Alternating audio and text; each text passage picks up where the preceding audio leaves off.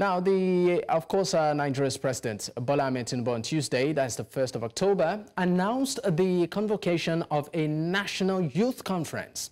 He said the conference will be a platform to address the diverse challenges and opportunities confronting our young people.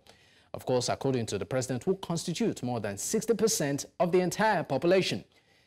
The president added that the conversations would unite young persons to collaboratively develop solutions to issues such as education, employment, innovation, security, and social justice.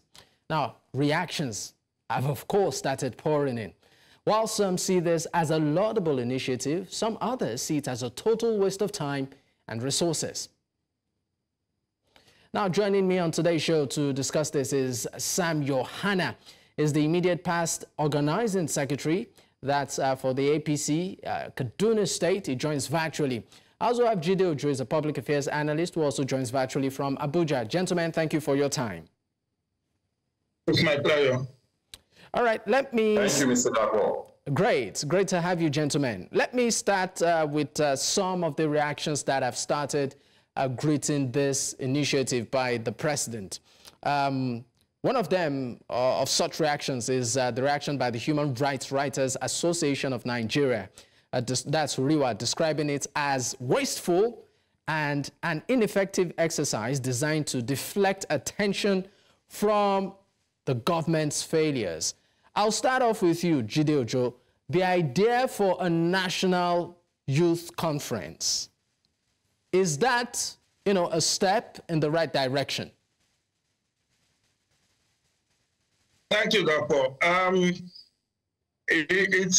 I should say yes, it's a step in the right direction because, as the popular saying goes, it's better to judge than to war. More so that the youth protesting. We saw protests yesterday. We saw protests on between August 1 and 10th this year.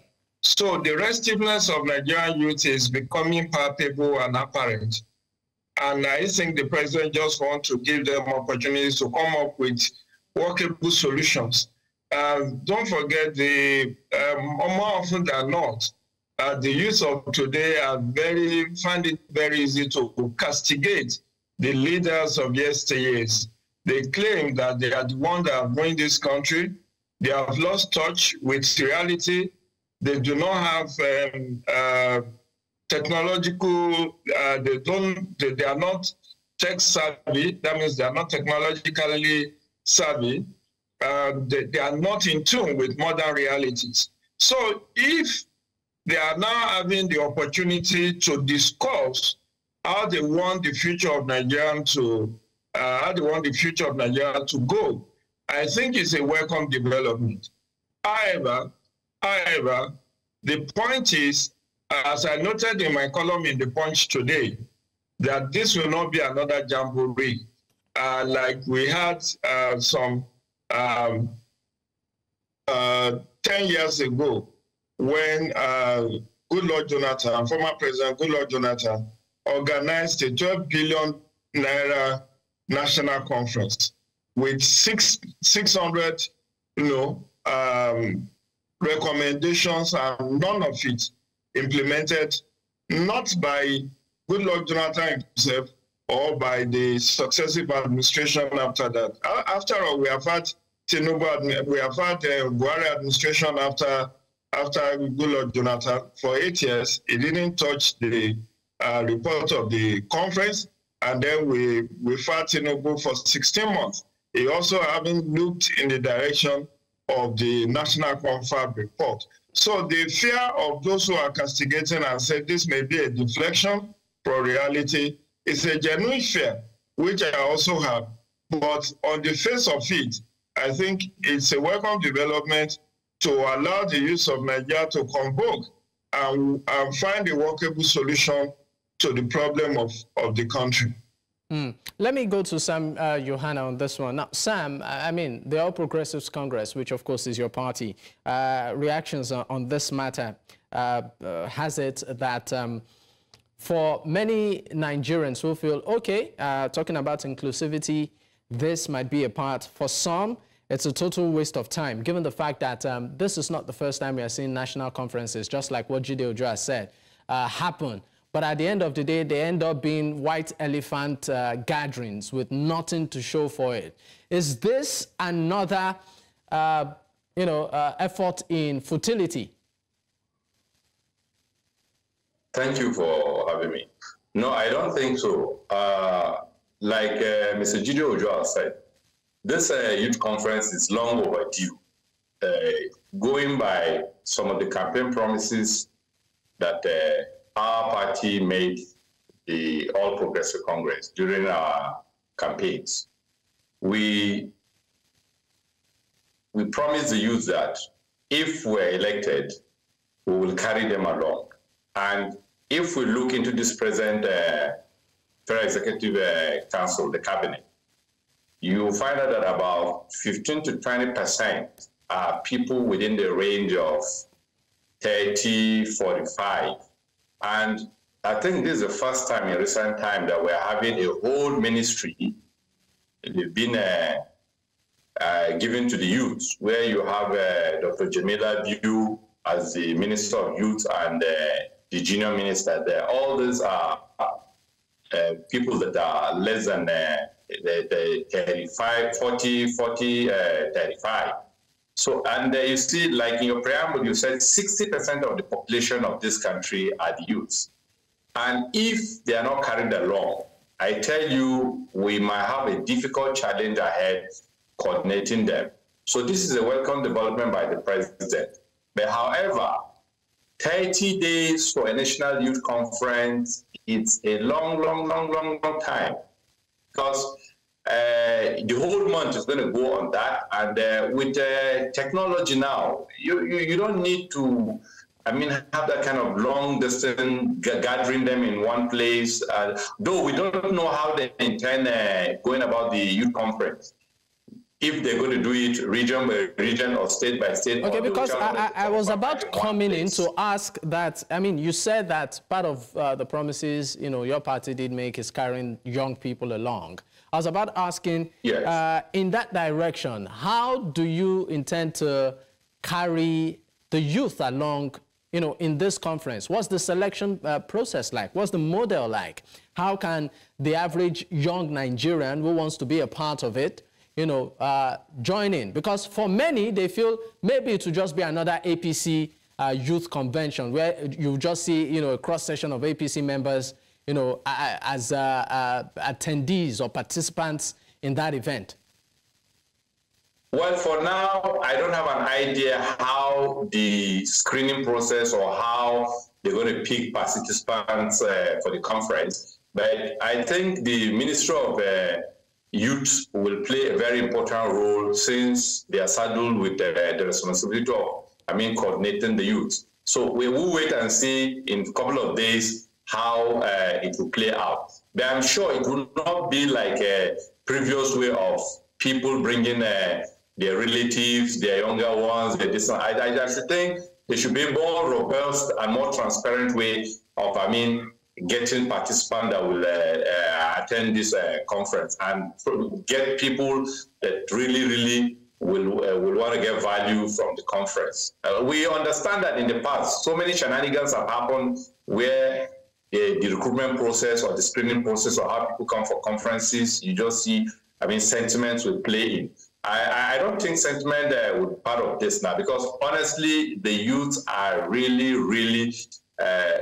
very angry and upset, because if you see the role they play, whenever there's a protest or this, you will know that these people are almost being pushed to the wall. So this is an opportunity now to, bring them close and feel their pulse and see how we can move forward with them. But like I always say, it's work in progress. All right, let me go back to Mr. Jide Ojo on this. I would like you to speak on the duration, 30 days for a conference. That's pretty an extensive time, 30 days. Given the fact that, that there's technology that can maybe even allow for a wider reach or range and maybe even shorter days. I'd like you to react to that. And let's digress also a bit to speak on one pivotal issue, you know, that has affected, or that is affecting a lot of young people, and that is the Japa syndrome. Now, according to the Nigerian Immigration Service, it disclosed that about 3.6 million Nigerians migrated to other countries within 2 years.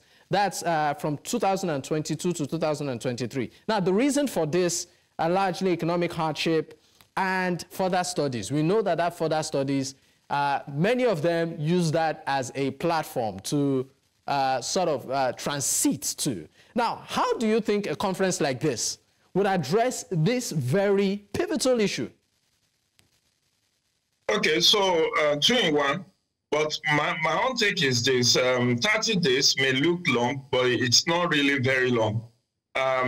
We wait for the modus operandi of how this to be done. When we see the schedule of activities, it will see whether we'll be able to adjudge whether this is something that is worthy of being done within 30 days. My own reservation is just about the timing, given the fact that right now, electoral and constitutional reform is ongoing, and memorandum has been submitted, and the work is at advanced stage, which means that more or less, depending on whether we want to, the president will want this convocation of the National Youth Conference to be held in 2024. Given that this is the last quarter of the year, and we barely have this month and next month to wind down the year. Usually you can't have a national conference in December.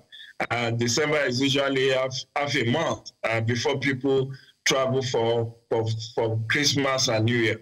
So we look forward to how the modalities will be. But by and large, I think if this could be wrapped up before the end of the year, and then the suggestions for those that will need legal reform can feed into the constitutional alteration that is going on, that would be okay. More so compared to that of Goodluck Jonathan, which took place on the eve of election. This conference is being arranged barely a year into this administration, which then means that you may not, the Tinubu administration may not be able to get the political mileage that he will have gotten if he were to organize this in 2026. But that's on one side. On the other side of Japa, I think we should just be very careful how we characterize issue of migration. Globally, people migrate for different reasons. It may not even be for economic hardship. Do you know the number of Indians and Chinese that are outside the shores of their country? Do you know how many millions they are? Do you know how many other countries are in other parts of the world? I think there are benefits to Japa, and if we harness the benefits very well, it may actually rub off positively on us. Okay, wow. Because if that's an interesting approach to it. But I think we'll come back to that, because I'm pretty much interested on the benefits to the Japa syndrome that we are currently experiencing in the country. But let's go on a quick ad break. When we return, we will pick up. Do stay with us. Many thanks for staying with us. This is still Politics HQ on News Central Television, and today we are looking at the issue around the National Youth Conference that was announced by President Bola Ahmed Tinubu yesterday during his national address. I still have my guest with me, Jide Ojo, a public affairs analyst, who is joining virtually from Abuja, and also Sam Yohanna, who is, of course, the former immediate past organizing secretary of the APC Kaduna State, who's also joining virtually. Thank you for staying with me, gentlemen. Now, quickly, Jide Ojo, before we went on that break, you were talking about Japa, and you said there is an upside to it if Nigeria harnesses it. So I would like you to speak more on that. And you were trying to also do a comparative analysis as to what is obtainable, why people will migrate in places like China, and other parts of the world compared to what we have here. But according to the Immigration Service, it said that the reason, largely in the case of Nigeria, is economic hardship and further studies. So I would like you to put that in context to, your analysis.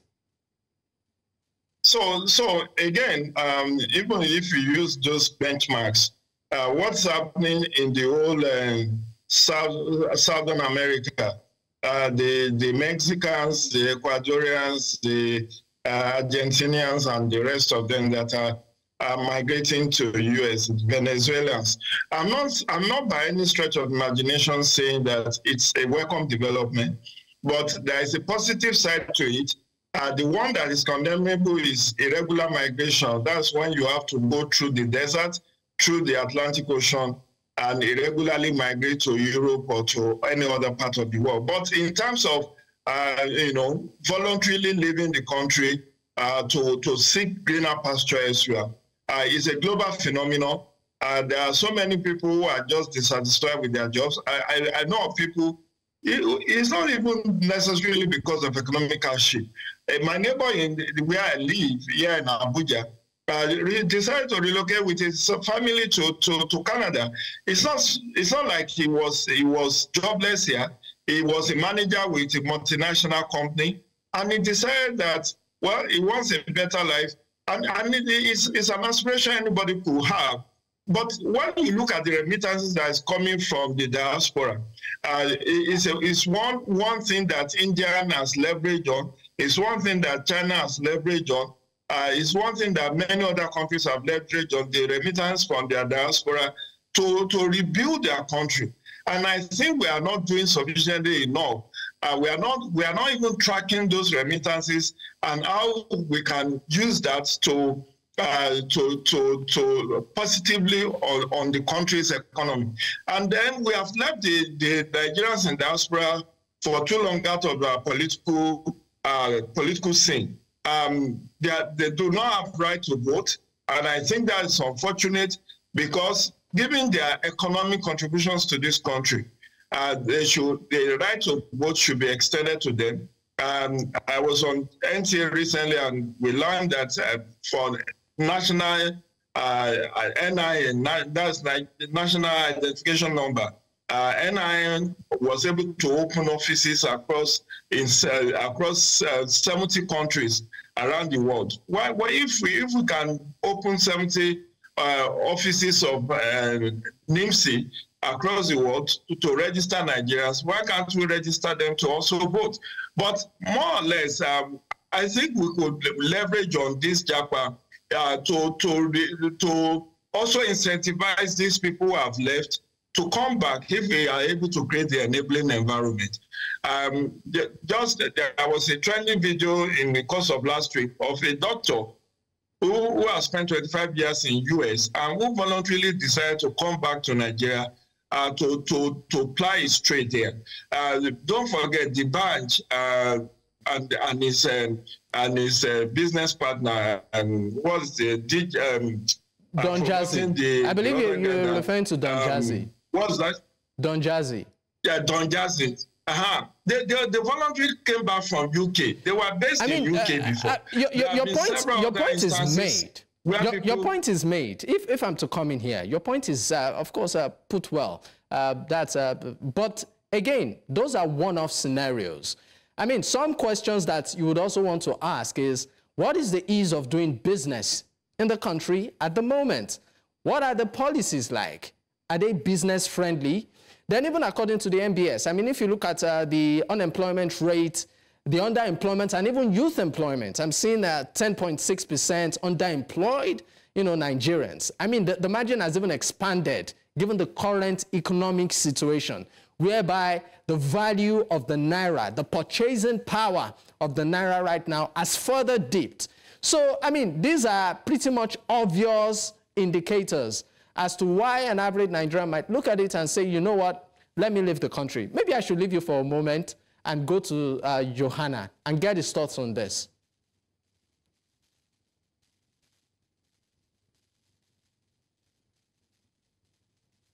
Mr. Dakbo. I'm with you. All right. Like I always tell my friends, there's nothing wrong with Japa, but make sure that when you Japa, you're going there for a genuine reason, and you'll be shuttling between Nigeria and wherever you are Japa to, because we also need skills and other things from where you've gone to. Because I have a couple of friends for some time now that I'll spend some time overseas, and now they've resulted to shuttling between Nigeria and wherever they are overseas. And they come with a lot of value. Anytime they come to Nigeria, they come in with a new innovation. And there are a couple of things we're doing with them. And I see the difference in what they do before they left Nigeria, and now that they started shuttling between Nigeria and the country they Japa to. So Mr. Jide was saying that a National Identity Management Agency Commission, NIMSI, had opened offices overseas. Yes. Do you know that most of the leading political parties in Nigeria, they have party members overseas, where they have offices, political party offices overseas? I know of APC in diaspora. I know of PDP in diaspora. For Labour Party, I don't know if they have offices in diaspora. So if they can have political party offices in diaspora, they should be able to vote during election. So I expect the constitutional reform that is going on, they should make provision for people living in diaspora to be able to vote when the general election comes.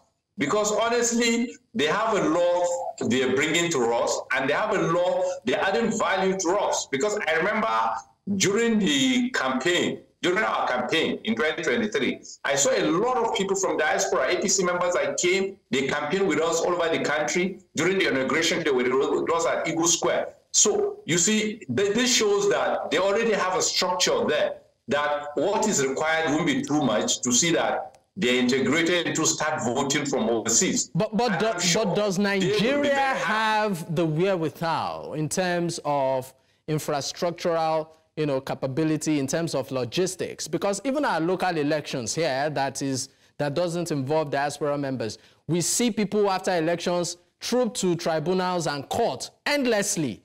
We've not been able to get that right. Do we have the capacity to accommodate people abroad? Do you know why you see a lot of people troop to election petition tribunals after election? A lot of politicians we have are bad losers. Somebody knows he has a bad case. He sits with his lawyer, and the lawyer tells him that, look, let's go to the tribunal. Let's try our luck. You see cases, they overflow the courts with cases. Even after they've lost at the lower court, at the election petition tribunal, they will still go to court of appeal, like for election posts that can go to court of appeal, like the Senate, State Assembly, House of Reps. But for governorship and the presidential goes up to the Supreme Court. So you see, even when you know that you have no time of the court, overstretch the judges, and at the end of the day, if we remember some of the judgment that the judges deliver, they will tell you that, look, next time, they will tell the council of the appellant that next time, the time of the court. So we don't want this kind of thing. So we, the politicians, we have to learn how to accept defeat in good faith.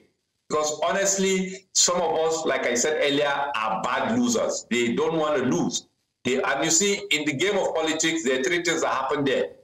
It's either you lose, or you win, or you don't participate in the election.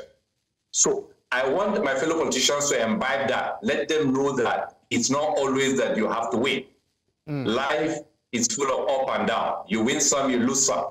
So I tell them, accept when we lose election, we should accept defeat. For the electoral umpire, and I expect them also to step up their game, because if you see most complaints after election now, like 50% of the blame goes to the electoral umpire. So if they really want to put things in perspective, and it's a robust infrastructure, they can conduct elections overseas. They can conduct elections overseas. All right, Sam Yohanna, thank you for that. We need to go on another break. When we, of course, come back, we will be looking at how some of the economic policies are currently affecting the average Nigerian youth. Do stay with us. Many thanks for staying with us. This is still Politics HQ on News Central Television. And of course, we are looking at the National Youth Conference, which was announced or proposed by the president just yesterday in his nationwide address. The impact of this on the Nigerian youth is what we are considering. And we still have with us Jide Ojo, Public Affairs Analyst, joining virtually from Abuja, and also Sam Yohanna, who is also joining virtually from Kaduna. Gentlemen, thank you for staying with me. Now, let's look at some of the economic policies of the current administration and the impact it has had on the ease of doing business, particularly for young persons. We know that since the introduction of these policies, we're talking about the fuel subsidy removal and also the Naira, of course, unification, amongst a list of other policies. We've seen standard of living, skyrocket, and then the ease of doing business, become really, really intense. I was just reading out some statistics right now where you have many young persons who are, yes, employed, but are underemployed. Reason being that what they earn is not even enough to take them by for the entire month. And so I'd like you to speak on that. I'll start with you, Mr. Jide Ojo. These economic policies of the current administration on the average Nigerian youth, how do you perceive it? Again, as I've noted in my commentary in today's Punch newspapers, this is very unwholesome and unwelcome development. The president, I don't know why he feels and stubbornly insists that there are no alternatives to first subsidy removal and the floating of the Naira. Because, as you have rightly pointed out, the purchasing power parity of Nigerian currency is next to nothing.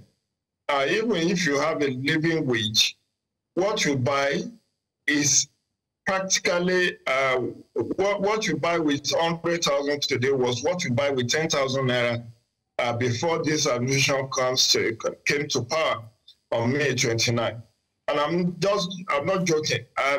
This morning I wanted to buy a bottle of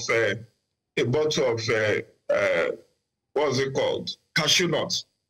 And the supermarket where I wanted to buy it, the price tag is 8,500 naira. Just a bottle. I mean, this is what we buy. Sorry, for, you said a bottle of cashew nuts. A bottle of cashew nuts. You saw it for 8,000 naira. 8,500. Is it imported? It's not. I mean, I'm talking of. Is it coated in gold? In fact, I can show. Do you want me to show you? Do you want me Maybe to before show the show ends, we'll be interested in seeing what the bottle looks like. No, this is it. This is it.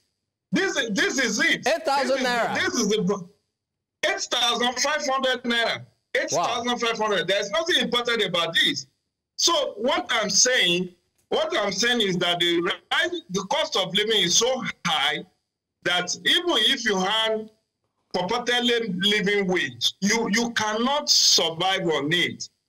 The cost of rent has increased, cost of fuel has increased, cost of school fees has increased, virtually everything.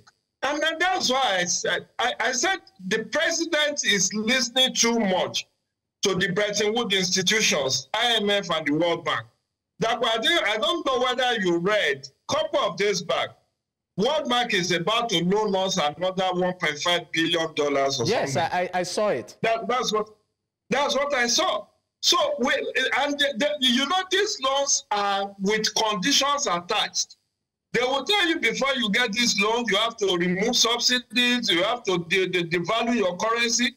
Now, Naira has been so devalued that it's almost turning to Zimbabwean dollar many years ago. And it's not only the youth, even though the focus of this discussion is on the Nigerian youth. Even some of us who are above that age bracket are badly affected. As I speak with you, I'm owing millions in Naira in debt because to keep up with your responsibility, I don't know, unless you are doing Yahoo or you are a politician who controls budget. I'm not sure whether there's anyone among my ranks of people who wanted to live with integrity that would not be borrowing to augment whatever the little they get. So the point I'm trying to make is that you are very spot on with the issue of ease of doing business. In my column today, I was asking the pertinent question. The nano, small, and medium enterprises that government said is going to incentivize, how many have been, how many beneficiaries do we have? The issue of consumer credit scheme, there was nothing in that speech, 22-minute speech, that speaks to that. And that's something that government said they budgeted 200 billion for in the president's August 4 broadcast. So when young people want to just employ themselves, they want to create something for themselves to do, you find out that their effort is like a camel passing through the eye of the needle. Because if you want to loan money, look at the just last week, Central Bank of Nigeria decided to increase the MPC monetary the interest rate to 27.5%. If you are, and that's official, if you are going to borrow from money deposit bank, you are going to, the benchmark is 27.5%. By the time the commercial banks put their own administrative charges on it, you will be looking at something between 30 to 35% as interest rate. But go and keep money in the bank. You'll be lucky to get 1% as interest on your savings. And that's why the economy does not encourage any savings. And to loan money now to start a business is like you are just doing yourself a world of Mr. Jide Ojo, let's bring in Yohanna. I mean, you said keeping your money in the bank, and then at the end of the day, charges would just wipe it off. I mean, ironically, most of these accounts, you'd understand them to be savings accounts. So you ask yourself, are they really saving my money or spending it on my behalf? I mean, probably that's a conversation for another day. But let me come to Yohanna on this one. Now, talking about young people, you're laughing. Talking about young people and, you know, this economic policies, the ease of doing business. We know a lot of young people run online businesses. I mean, if you go online right now to check, a lot of them are reviewing their prices. That's young persons doing business. Now, aside that, on a lighter note, when you have conversations with bachelors, and I'm talking about veteran bachelors now, people that have refused to get married, a lot of them will tell you that it's due to the economic situation in the country. So I'd like you to speak on how these policies by the current administration is affecting young persons and their decisions. You know, you asked me why am I laughing. You know why I laughed? I'm with you. It's a bottle of cashew nut. It's a bottle of cashew nut Mr. Jide Ojo brought and displayed on the screen that he had to spend 8,500 to buy this. Anyway, he's in the Federal Capital Territory, Abuja. I bought that cashew nut in Kaduna 3 days ago for 5,000 naira. That's so still expensive. I'm lucky to have gotten it here. Yeah. So, quick one. You see, this is my personal opinion. You see, the president made some pronouncements, policy pronouncements, I think the first 2 or 3 weeks he became president. You see, that pronouncement he made at Eagle Square, that subsidy has been removed. As a member of the ruling party, I'm saying it here, he ought not to have done that. Reason because if I were to be in his shoes, even if I'm going to remove the subsidy, I will not remove it completely at once. And I'll make sure that before I remove the subsidy, 1 or 2 local refineries would have started producing petroleum products. By the time he removes, let's say, okay, first removal will be 50%. Maybe those refineries are producing at 20, 30, 40% installed capacity. They will augment for that percentage I remove. After like 6 months, I'll remove another 25%. You see, before I remove all, I'll make sure that 2 or 3 domains, the local refinery will started working. And you see the pain will not be as severe as what we're going through. It's like somebody has malaria and the doctor prescribed injection for 4 days. And eventually, instead of taking the injection for 4 days, he took all the injection in a day. What do you think will happen to him? So, floating the naira, already subsidy has been removed. Another pain Nigerians are going through. Not too long, the naira was devalued by close to 200%. So, 2 very harsh policy within a space of 1 or 2 months. And up to today, Nigerians have not recovered from these 2 policies. Let me tell you, as I speak to you now, a lot of people that work in a low-income outfit or offices have started resigning their job because what they've been paid goes on transport. They even have to borrow and add to see that they cover for the month. So they say, why am I even going to work now? So my advice to the president, and I'm sure if he's not watching us, people close to him are watching us. Let him please, some of these policies come with a human face. They are very fantastic policies, very nice policies. Because if there's no pain, there's no gain. A lot of mistakes were done in the previous regime, the immediate past regime. So this regime is correcting some of those mistakes. But honestly, Mr. Dapo, the pain is severe. So moving to chronic bachelors that are long overdue to get married. In fact, him working and getting salary cannot even take care of him alone. Not talk of bringing another man's daughter into his house. And you know, when you bring in a woman is not an asset too. You're bringing in a liability because you're going to be spending on her. There are the current expenditures you'll be spending on her. So once some of these policies are reviewed, honestly, I see a lot of opportunities. And I'll be glad if that will be done in good time. Already, the energy crisis. All right. Now, if within a month, whether you like it or not, if you have a car, you will spend nothing less than 20,000 to 30,000 naira to fuel your car. If you use gas to cook in your house, 12.5 kg of cooking gas is 15,500 here in Kaduna. I don't know of other places. Is it electricity? That one is another distance now, band A. There's this man in Port Harcourt that said they had to come and disconnect his hospital because they were bringing bill every month for him for like 3.5 million naira. So at the end of the day, he told them, no, we can't go like this. We can't run the hospital. All right. In the process of negotiating, he said, before you know what happened, they came and disconnected. And some patients were on life support at that time. All right. So you can imagine all of this effect. I understand that we really need to go on another break. Of course, when we come back, we will pick up. Do stay with us.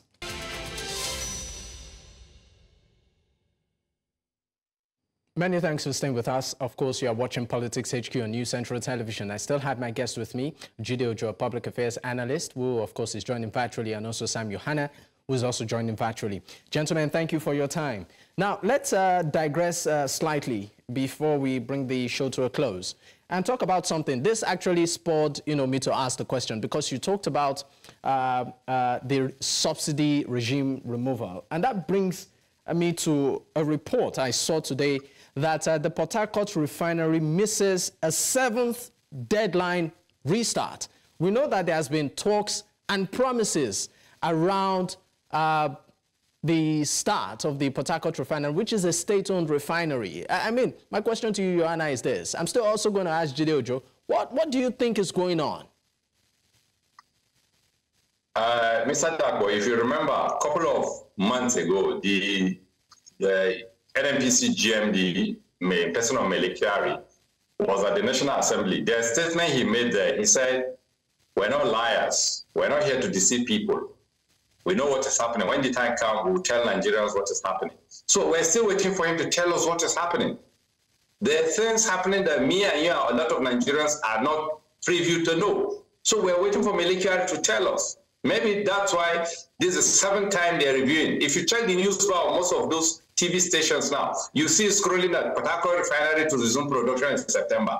And all this news blast scrolling, it's a way of telling Melekari that this September you told us, we still have it in mind, we're waiting for it. Now we're in October, so we don't know what he's going to tell us now.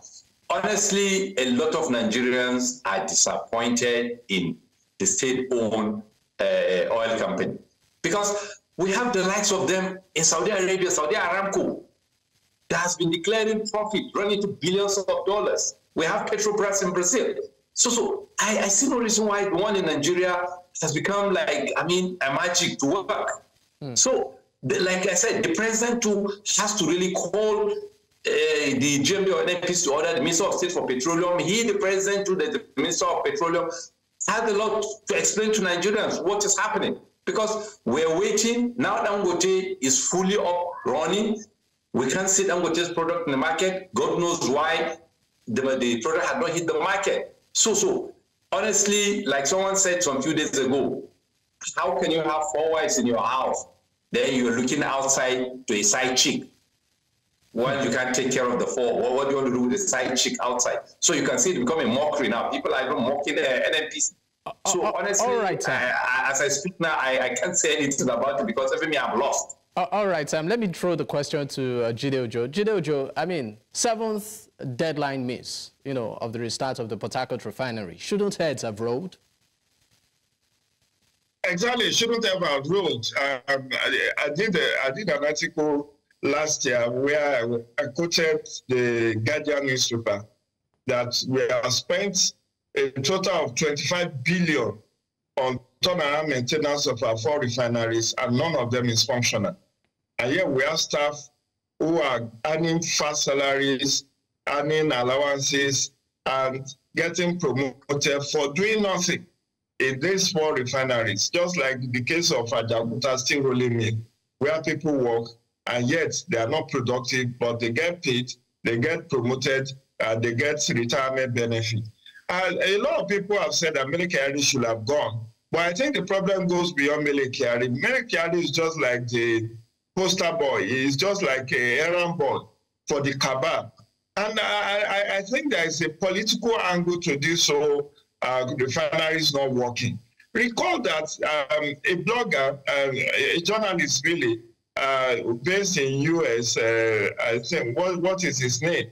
Forgotten his name now. He said he was being recruited to demonize Dangote refineries by some international agency. I believe you might be referring to David Udein. David Udein, God bless you. David Udein came out to say he was being promised 800,000 naira to write article to demonize Dangote refinery. And that's to tell you the international dimensions. The international companies that doesn't want us to be off importation of fuel will not make refineries to work in Nigeria.